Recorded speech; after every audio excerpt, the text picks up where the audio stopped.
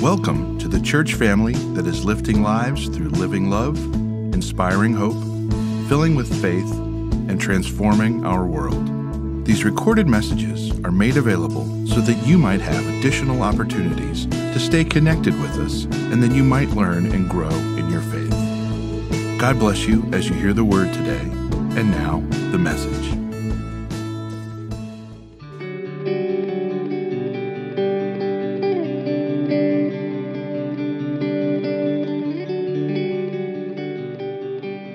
I'm Sharon Peterson, and our scripture this morning is from Matthew 25, 1 through 13. At that time, the kingdom of heaven will be like 10 bridesmaids who took their lamps and went out to meet the bridegroom. 5 of them were foolish, and 5 were wise. The foolish ones took their lamps, but did not take any oil with them. The wise ones, however, took oil in jars along with their lamps. The bridegroom was a long time in coming, and they all became drowsy and fell asleep. At midnight, the cry rang out, "Here's the bridegroom, come out to meet him." Then all the bridesmaids woke up and trimmed their lamps. The foolish ones said to the wise, "Give us some of your oil. Our lamps are going out." "No," they replied, "there may not be enough for both us and you. Instead, go to those who sell oil and buy some for yourselves." But while they were on their way to buy the oil, the bridegroom arrived. The bridesmaids who were ready went in with him to the wedding banquet, and the door was shut. Later, the others also came. "Lord, Lord," they said, "open the door for us." But he replied, "Truly I tell you, I don't know you. Therefore, keep watch, because you do not know the day or the time." May the Lord add his blessing to the reading and hearing of his word. Well, this is our 4th week in our series on time, and if you haven't been here the last couple weeks, you may want to go back and watch some of the previous messages. I'll reference them as we go along, but just a quick recap as we started by talking about measuring our days and making each day count. Then we talked about maximizing the moment, paying attention to each moment that God gives us and asking, what is this moment requiring of me in response? And then our 3rd week, we talked about making room for margin. Last week, we talked about how when we make margin, it takes Sabbath time. That's how God renews and restores our soul. And today we come to our last lesson, remembering the end. And I just want to remind you, if you haven't been here and didn't pick up one, we have these little timers as a way of kind of helping you to measure time, but also to set aside time for prayer and conversation with God. You can pick them up in the back of the church if you want. I think we have a few left. So remembering the end.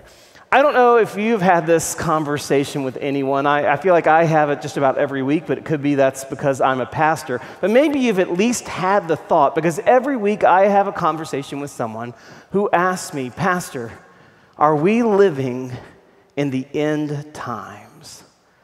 And when people ask this question, I mean, they can point to all number of things that are taking place in our world right now. They can look at the social upheaval and unrest, the fracturing of institutions that we've relied upon. They might point to, the global pandemic and the way that it's changed our world. Like, when the Big Ten canceled football, that surely is a sign of the apocalypse, right? Or they might say, well, but look at the global warming and all these, storms that are coming through. I mean, just in the last 10 days, we've had wildfires blazing out of control in California. You had a derecho, which I didn't even know that word until it passed through and struck and tore up so many farms and homes and businesses in Iowa. And just in the last week, we had twin tropical storms and hurricanes hitting Louisiana and Texas. I mean, surely, people say, it can't get much worse than this. This must be the end times. Now, the end times have been something that has fascinated Christians for centuries now, millennia even. It was part of the, I would say even before there were books out there like Left Behind by Tim LaHaye and movies with Kirk Cameron. I mean, it was part of the original proclamation of the Christian church. That just as Jesus died and rose from the grave and ascended into heaven, someday Jesus is going to come back and finish the work he began, make the kingdom of God complete. The Apostle Paul, writing to the Thessalonians, describes it this way. He says, "For the Lord himself will come down from heaven with a loud command, with the voice of the archangel and the trumpet call of God, and all of those who are left will be caught up in the clouds with them." And notice how he ends it, "Therefore, encourage one another," with these words. This idea of Jesus coming in, the parousia, as it's said in Greek, this was a word of hope and encouragement for the early church. But however, they also recognize that the darkness can sometimes be the greatest before the dawn.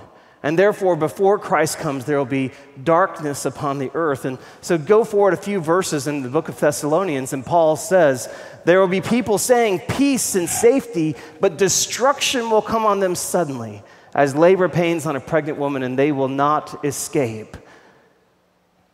Pretty dark, right?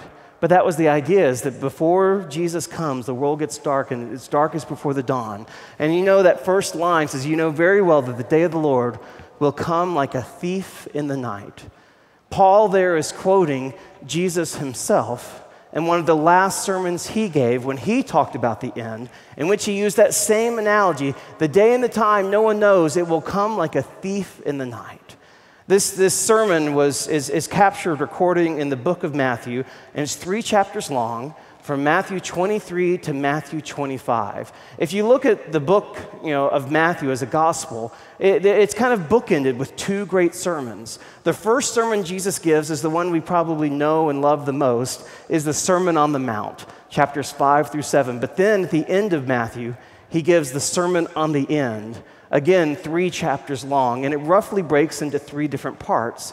He begins in chapter 23 by giving warnings and woes to the Pharisees, warning his disciples, really, don't follow their way of faith. And then after that, in chapter 24, he has predictions of darkness, predictions. He begins by talking about the temple in which they stand, how it's going to fall, which would happen within a generation. But then beyond that, he begins to warn them, not just about the destruction of the temple, but about the end of time and the dark things that are coming. And it's in that chapter where you find the thief of the night analogy, chapter 24. And then chapter 25, where we are today, he gives 3 parables of preparation. Now, the second 2 parables are more familiar. Right after the one we had today, the second one is the parables of the talents, which we talked about a few weeks ago. And then the parable of the sheep and goats, which has that famous, familiar phrase, "As you have done for the least of these, so you've done it for me." But before Jesus tells those 2 stories, the first story he starts with is the story of a wedding and 10 bridesmaids who are waiting for the wedding to begin. Now, let me just pause there and say that the wedding is a common metaphor for the kingdom of God in Jesus' teaching. And Jesus uses this metaphor because weddings are moments of joy and celebration and love. It's something you look forward to, anticipate. And so I just want to pause right there and just say the kingdom of God isn't something we should be afraid of. Jesus' second coming, it's something we should look forward to as we do for a wedding. And this is the common metaphor that Jesus is the groom and the church is the bride, and someday we'll be joined together forever and ever and ever. Now, Jewish weddings in the first century, much like today, they were moments of huge celebration. They took a lot of planning and preparation. But one of the key differences is today, when we're planning a wedding, we send out save-the-date cards, invitations that give the exact day, time, hour, right? Here's where it's all going to happen. But that wasn't the case in first-century weddings. Rather, when the day was nearing, the bride would gather to herself her friends, her bridesmaids, her attendants, who would stay with her, and they would await the coming of the groom, who would come to their house along with his attendants and his friends. And the exact day and time was not known by anyone except the groom and the groom's father. So when the groom arrived in the courtyard with all of his friends, he would ask to see the bride, she would come down wearing a veil, and he would lift the veil and exclaim his joy upon seeing her. And then the whole party, the couple and all their friends, would parade through the town until they got back to the groom's house, at which point the celebration, the wedding would be consecrated, and the celebration and the feasting would begin. That was kind of the setting of today's story. Now remember, as I said, the exact day and time, no one exactly knew. And so the brides would come prepared, and the bridesmaids would come prepared, and one of the things the bridesmaids brought were lamps in case the groom came in the evening. And the lamps, were very simple. They looked kind of like they had a large hole in the middle that you would pour the oil in, and then a small hole where you would put the wick in, and you would keep the wick trimmed so that it could always keep burning. If you let the wick go down too low, it would smoke and go out, right? And so the bridesmaids are ready and prepared, but here's the twist of the story as Jesus tells it. The groom is delayed. And we don't know what's causing his delay. We simply know that he doesn't arrive when everyone is expecting it. He arrives, in fact, in the middle of the night. By the time the groom comes, the bride and all the bridesmaids have fallen asleep. But then the cry goes out, "Here comes the groom!" And all the people, suddenly had to get ready. They found that their lamps had gone out, and so they're kind of quickly relighting them, except the problem is that 5 of the bridesmaids don't have spare oil. Their oil is done. And so they asked the others, "Can you give us some oil? Ours has gone out." And they said, "No, we don't have enough to spare either.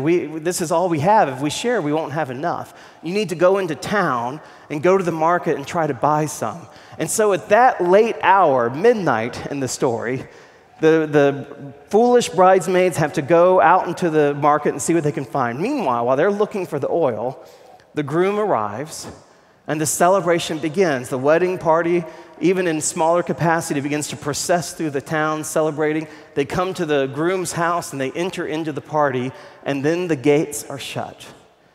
And the 5 bridesmaids who were not ready, were not prepared, didn't have oil. By the time they get to the party, they find a closed gate. And even though they pound and say, "We're here, we're here, we're here," they've missed out on the party. Now, that's the way Jesus tells the story. And kind of what's interesting about it, for New Testament scholars, is that whenever, this metaphor of wedding is most often used, I said it's a common metaphor in the New Testament, usually the church is represented by a single bride that's married to Jesus, in celebration and union forever. But in this story, the church is not represented by a single bride, but by a group of women, 10 women, some of whom are prepared and some of whom are not. And there is a separation that must occur before the wedding begins. A separation between the wise and the foolish. A separation between those who were prepared for the groom to come and those who were not. I had a friend in college. We used to talk about faith issues, a lot. And she shared with me one time, she said, "The whole idea of heaven freaks me out." She's like, "I just can't imagine it. Time that goes on forever and ever and ever." She goes, "Doesn't that freak you out too? I mean, that we're just stuck in this endless loop." Like for her, heaven sounded a lot like Groundhog Day. That all you would do is just live time over and over. And she's, wouldn't it get boring? Wouldn't it get monotonous? I mean, how do you keep yourself entertained for eternity? Now, I didn't have the language at that time. I hadn't gone to seminary yet to talk with her about time. But now that I've had this kind of, this education, I think I'd say to her now, well, she was thinking about time as Chronos time. We talked about this in our second week. Chronos time is our experience of time in this life, sequential time. Time moves in a river that has past, present, future. And that's kind of our experience of time. But the Greeks had another word for time called kairos. And kairos wasn't about sequential time or measuring time. It was about moments where time seems to stand still. Moments where you almost stand outside of time and you are aware in those moments of how infinite and deep and rich eternity is. And this is the Christian affirmation, is that God exists outside of time. God created time. He exists outside of time. And when we die, when time comes to an end for us, we get to go and be with God in that place of eternity. And our experience of time at that point will shift and change. My point is this, is that just as time has a beginning, time will have an end. Hence, the end times. Now, whenever we talk about that word, the end, in Greek, the word for end is telos. And telos has kind of a double meaning, just like our English word end does. That when we talk about the end, we could be talking about the final part of something. You know, when you finish reading or telling the story, what do you say? The end. There's no more parts to the story. You've told it in its completeness. Or when you say, I'm at the end of my rope, or my patience is at an end, you mean, I got no more left. I've reached the end. I have nothing to offer. But sometimes we use the word end not to represent the final part of something, but instead to represent a goal towards which we are striving. You know, something that we are moving towards. And so we talk about the end justifying the means. Or we put in lots of energy and effort, but it's not just random, it's directed towards some end, a finish line that we hope to reach. Does that make sense? So end can have one of two meanings. So when we talk about the end of time, we mean both these things. That there will come a point for all of us where our experience of time will end, where it'll be time's up. We no more time given to us. But we also, when we talk about the end of time, we're also talking and affirming that there is a goal towards which time is moving. And the Christian affirmation is that the end of time towards which we are moving is a kingdom of love and grace and peace, an experience of blessing unlike we've ever known in this life. So when we talk about the end of time, we have this paradoxical Christian affirmation that the end of time is the experience of a love that will never end. The goal to which we are moving is the experience of a love and grace that will never run out. So then we take that back into our understanding of where we live right now. That we live somewhere between here and eternity. We live in the space in between. We live in what scholars call the already not yet kingdom of God. The kingdom of God has already come, Jesus proclaimed. He didn't say it's going to come someday. When Jesus came, he said, the kingdom of God is here. It's among us right now. And wherever someone experiences healing and grace and new life in Jesus' name, whenever acts of kindness and justice and mercy are done, in those moments we can affirm the kingdom of God is right here among us right now. It's already here. But there's also a profound sense in which the kingdom of God is not yet. Because we live in a world where there's a lot of darkness and suffering. I mean, we live in a world where we're constantly looking and asking, is this the end time? And so we live in this tension between the kingdom of God being already here, but not yet. And Jesus taught us to pray, thy kingdom come, thy will be done on earth as it is in heaven, as a way of recognizing the kingdom of God has not yet fully come, and so we pray it into being and we live our lives towards that not yet kingdom for which we eagerly await. The Apostle Paul said that all of creation is groaning in anticipation for the new creation to come among us. And so we live in this in-between space, hoping for what we have not yet seen, but living faithfully in the here and now.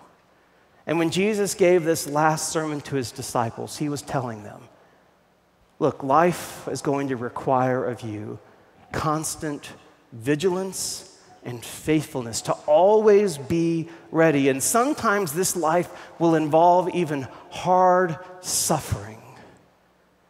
but we can trust when we experience suffering, it will have an end. And when I say it'll have an end, I mean it in both senses of the word. It'll have an ending point. This too shall pass. It won't last forever. But it also has an end in that it has a goal. It is producing something within us. Romans chapter 5, Paul affirms, we know that suffering isn't pointless. It produces perseverance. And perseverance, character, and character, hope. And hope doesn't disappoint us because God's love has been poured out into our hearts through the Holy Spirit who has been given to us. We can trust that even when we experience suffering, it's not pointless. It's producing something in us. That the end result is God's love and hope being poured into our hearts. Our lives are directed towards that end for which God has intended us. So let me go back to our story, okay? You have 5 bridesmaids who miss out on the party. And why do they miss out on the party? Because they don't have oil in their lamp. So what's the oil symbolize? If you go back to the Old Testament, oil is a symbol of blessing and peace and unity. In a couple different places, it is used to represent the life of a person who lives Torah life, who lives a life of good deeds, obedient to God's law. That's a well-oiled life. Or even if you go into the New Testament, oil, and especially in a lamp, Jesus says you are the light of the world. And even in the same chapter, chapter 25, he says, this is what a well-oiled life looks like. I was thirsty. I was hungry and you gave me some food. I was thirsty and you gave me something to drink. I was a stranger and you welcomed me. I was naked and you gave me clothing. I was sick and you took care of me. I was in prison and you visited me. This is the well-oiled life, the well-prepared life that Jesus is looking for. And so Jesus summarizes his parable. He says, therefore I tell you, keep watch. For you do not know the day or the hour of the groom's coming. Now this word, keep watch, it's kind of interesting. It's Gregorio in Greek. And it literally means stay awake. Stay awake. Don't fall asleep because you don't know when the bridegroom is coming. The reason it's curious to me is because all 10, not just 5, all 10 fell asleep. But Jesus doesn't judge them for falling asleep. He judges them for not having oil, for not being prepared. And so scholars suggest that the word Gregorio doesn't just mean stay awake, it also means be prepared.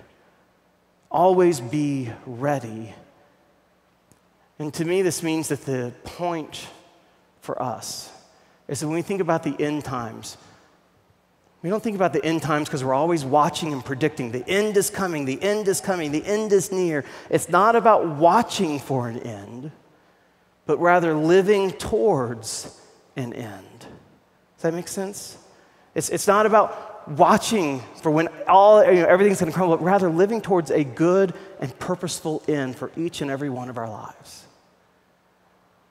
When I was at St. Luke's, I taught a class called Letters from Dad. It's a very simple class. I enjoyed teaching it. It was just basically you called a bunch of guys together and we all wrote letters together. And we set goals for who we were going to write letters to our kids, to our spouses, our parents, grandkids. I mean, every single person would make a goal for how many letters they wanted to write.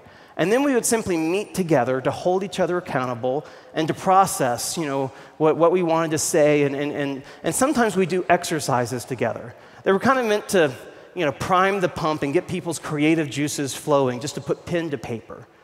And the last class, the last exercise we did was this. We would turn the lights down real low.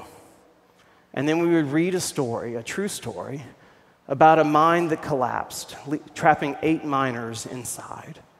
And these 8 men were running out of oxygen, and when it became apparent to them that they were not going to be rescued, they made the decision to pull out paper and pen and use what time they had left to write notes to each member of their family. And then we would turn the lights back up, And we would say to the men who are gathered in the study, we would say, okay, imagine you are at the end, and you have this one letter to write to your friends or your family. What words do you want to give them? I remember doing that exercise the first time myself. And the word that came to me was present. That I wanted more than anything else for my kids to know I was present. I hope that they looked back on our lives and said, Dad was there for every game and activity, play, performance, school, event. Dad was present. That Dad was present in the evenings, and not just present like physically, but also present emotionally and relationally with us. And as I kind of reflected on that word present, that's really the word I hope they would hang on to, I realized that at the time, that word did not reflect the reality of my life. I was living 100 miles an hour. I was at the church for studies and meetings 5 nights out of the week. I was so far from being present. And I knew if I wanted to make that my end, it had to change my present, how I lived in the moment, here and now.